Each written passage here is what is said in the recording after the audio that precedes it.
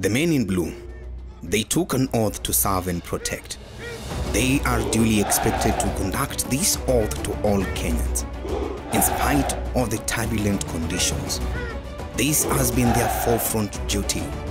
But for decades, Kenyans have labeled the police as corrupt, merciless, inhumane, gruesome, and no-nonsense beings. It is a label that unfortunately some Kenyan police deserve, while many do not. These people who are saying that police is bad, they are the ones now who will kill. They want to be involved. They are called out to scenes of murder and serious assault. Acting as witnesses to these horrific circumstances is incredibly stressful and can at times lead to feelings of depression, disillusionment. Nyinyi kama wakubwa hamwezi fanya haki kwa nini? Naona mnifute kazi, I'm ready. Siwadanganyi. Yaani mimi nimechoka na nimechoka. I'm Calvin Magawe, an investigative journalist in Nairobi, Kenya. I will attempt to answer and find the nest of this wasp stinging the mental health of our police task force. The wasp in the mind.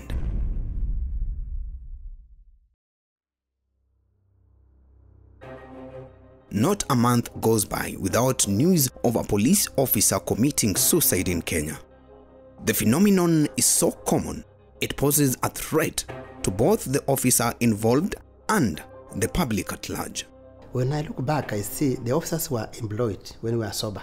Even the recruitment, it comes like now, the one is coming.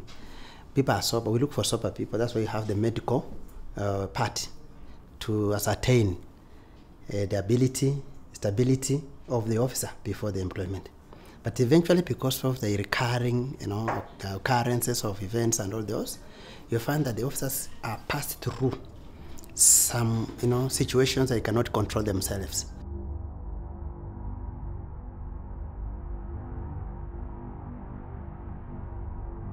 From the commanders now today, like we have had now, the training for the regional commanders, formation and unit commanders, and the directors, police headquarters. We want our seniors to be aware of what is happening down there. Some of them are not immediate bosses to the juniors. They have several ranks or stages to reach them.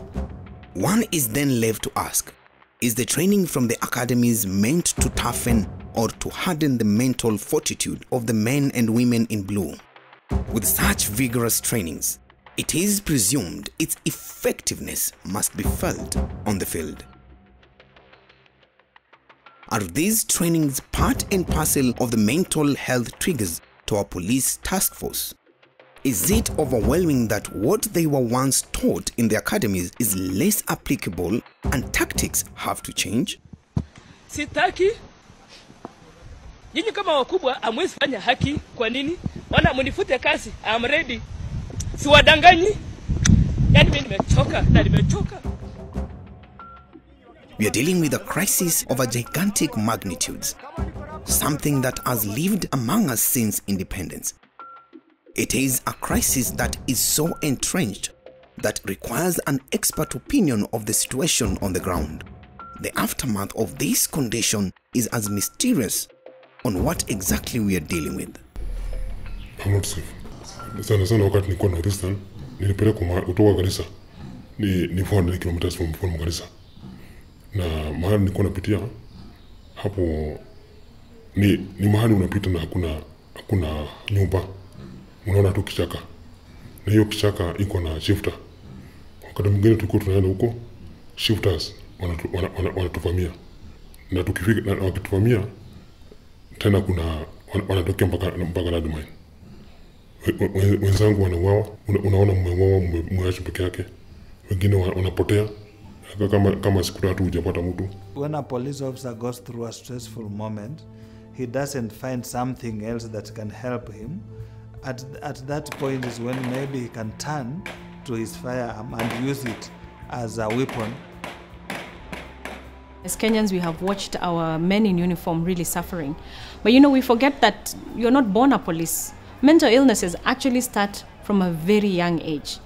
And if they can be resolved at that young age, then, you know, somebody can have the resilience to overcome whatever environmental challenges they have in their workplaces, for instance, as well as a lot of support in the workplaces. Officers pass through challenges. Members of the public can come there, you know, mourn, and some also, you know, empathize and sympathize. But eventually the police officer is now the one who is responding to that particular scene. They're the ones who are picking the bodies from the scenes of accidents or whatever, any scenarios. They're the ones who are witnessing, you know, people who have been broken down, people who are dying in their hands when they are carrying them for rescue. Move you a little further. Are we safe here? Yes, we're very safe here. We police officers are human beings. And the citizens and the public must accept that we are human beings. We are their brothers, sisters. And we went to the same schools and universities with them. We eat food like them. We have needs just like them.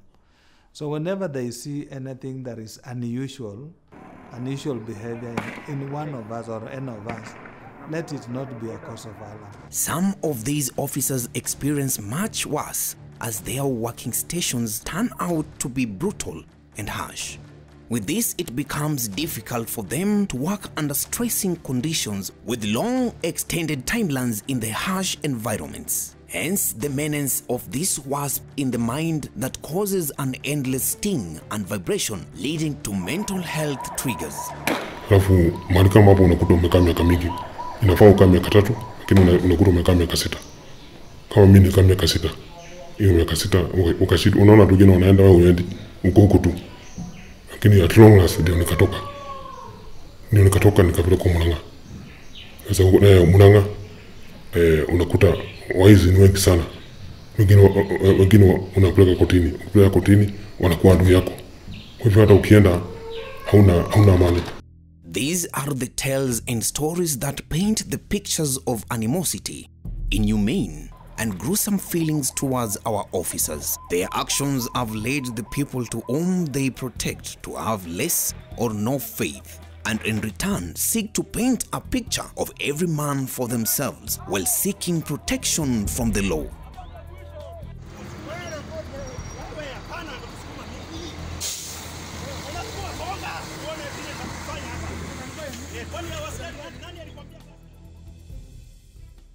Wanajua hakuna mahali tunaweza enda, unaona. Wanajua sisi we sleep anywhere. Mahali popote tu penye tunajipata tunalala. For the sake tu kesho tu ifike, unaona. Sasa masansi wakikuja wapate watu wamelala, out of nothing wanaweza kuwachapa. Yaani history nyingi bado, unaona. When you think about the police, one thing that comes to my mind is corruption, how corrupt they are. Well, not all of them, but the majority are very corrupt. That makes the country not to move forward. As a police officer, if one misbehaves, most of us, or maybe all of us, are stereotyped. Stereotyped that police are brutal, because you have not seen a commander, a commander maybe beating somebody or maybe assaulting somebody. But just a junior officer, because of his stresses or maybe his depression, he can go into dispute with the member of public.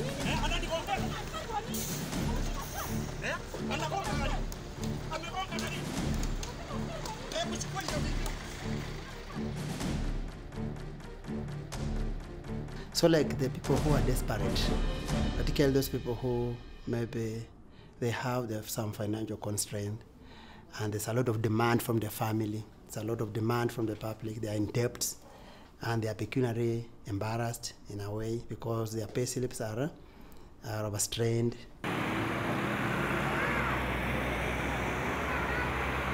I ended up losing my job simply because I was a sick person. We had a lot of friction with my family, and at some point, that is when my father took me in, because I had something they call creating disturbance at home. I went home very drunk at night, brought a lot of chaos, ended up in the police cells. Kwa saidi yake sasa na yeye hakuwa na shughuli na familia. Okay, ameoa. Uko na bibi nyumbani. Si bibi ni wa wazazi. Bibi ni wazazi. Saa zile liso alikuwa anasema alikuwa analipa mshahara kidogo sana. So akifika nyumbani kuna kitu analeta, hata fare ya kuja kuwa nayo. Hizo challenges, kuja home, bado unamtafutia sasa fare. Lolo yake kama bwana haikuwa inaonekana. Now, a former General Service Unit officer has committed suicide in Kapkiamo village, Baringo North. Japhet Ruto, the father to the deceased, said that his son had been in distress after being sacked since he was unable to raise fees for his children. Now, according to the father, life has never been easy for Mark after he was fired from work. Without looking at their welfare, it adds to the stresses that they experience in their line of work, and it makes a bad situation worse. The buzz from the Wasp has become louder and the loss is worrying. The government is now taking action on self and mental health awareness among the police force, in which the talk was once a tale. Senator Sylvia Kasanga, who is the nominated senator for Makueni, pushed and advocated for the mental health bill to be passed in the parliament after being mentioned by Honorable Ekutons, and her efforts have not been fruitless. The human rights angle that the current bill, and it's called the Mental Health Amendment Bill, it's a Senate Bill 2018, it introduces the human rights aspect that all these other bills did not have. It was most unfortunate when the bill, the 2014 bill that you have alluded to, it was Honorable Ekuton's bill, went into the House and only managed first reading, and it died. And I came in, and it was a big push. I have to tell you, it's a big push because it's really an area that people just don't understand. But there are Kenyans who understand because we have psychiatrists, and they're there even in the ministry. So now we've really put them to task, and I can tell you they're under a lot of pressure. So the bill actually addresses Kenyans as a whole, civil servants included, because what we are saying in the bill is that mental health needs to be streamlined into the primary health care.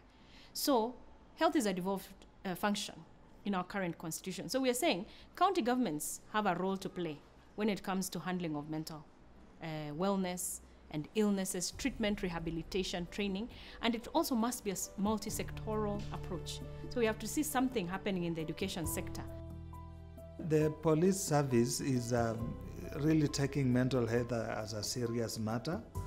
There is the Directorate of Psychosocial Support has been established, basically to be able to handle mental issues of our police officers.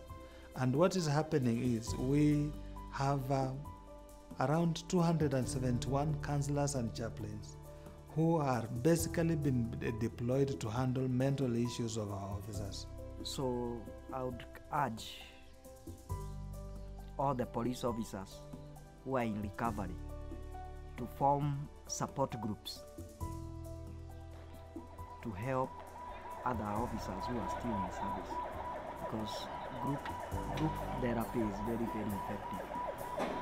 If they could have noticed that maybe I had that problem, because surely this was depression.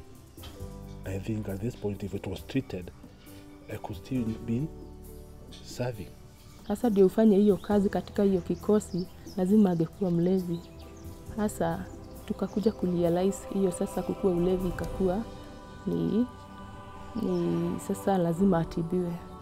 And let's not forget that a lot of the issues that ail our young people or men in uniform as well, to do with use and abuse of drugs because of the stress of the workplace, also affect them, mentally significantly and affect the family as well. So you can see the kind of outreach that is required is such that it has to be at that family level and not just an individual level. The Wasp has triggered an initiative by the National Police Service dubbed Momkompia.